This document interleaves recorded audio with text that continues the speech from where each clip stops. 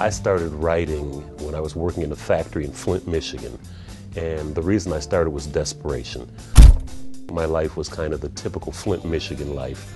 Right out of high school, I went to the factory to start working. I was going to University of Michigan nights and working in the factory during the day. I hated my job, and I would read to distract myself. After a while, that wasn't enough. I'd say, I can write something better than that. And I would try to write, mostly keeping track of how much I hated my job and how much I hated my foreman. But it was writing, and it was practicing, and I would do it daily. And I kind of developed the system of the way I write now. My first book, The Watsons Go to Birmingham, I'd taken a year off work, and I went to the public library, and I would sit down and I would start to write. I looked at it very much as a job.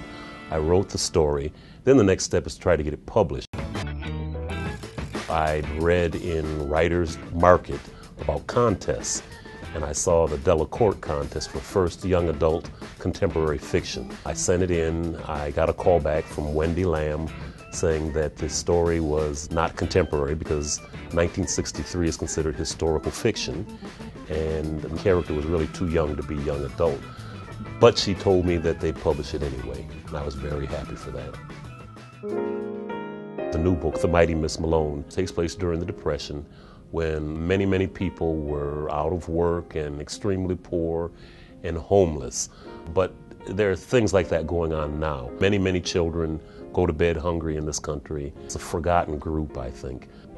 And that's something that I wanted to do, was give a face to the statistics and the numbers of poverty. And one of the main reasons that I chose Deza Malone, she appeared earlier in Bud Not Buddy. She gave Bud a kiss in a Hooverville. And I hope that Deza really kind of serves as that face and a voice and helps people to realize that the person you're sitting next to in school or the person that you see walking somewhere could be in a totally different world than what you're in. Deza's happy. She's got her mother and father there. She doesn't even know she's poor. I don't outline. I just start writing to get to know the characters. The first thing I wrote in The Mighty Miss Malone was the scene with Mrs. Needham, which is very early in the story. I know growing up that I had teachers who I felt like they were so skilled that they made me feel like I was their only student, or that they cared so much about me. They really were interested in what I did. What I wanted to do with Mrs. Needham was kind of give a shout out to the wonderful teachers that we've all had that somehow have inspired us to do more than we ever imagined that we'd be able to. And I had Mr. Allums, who from the 3rd grade to the 6th grade, I feared. He was the toughest teacher in the school. His big bugaboo was penmanship, and my penmanship was absolutely horrible. And when I got to Mr. Allums, he was a tough guy, but he worked with me, and we worked, and my penmanship wasn't improving. And finally, Mr. Allums said to me, "Mr. Curtis, some people cannot write cursive. You are one of them. You have my permission to print from now on." So this is a tribute really to Mr. Allums and all the other great teachers that I've had throughout the years.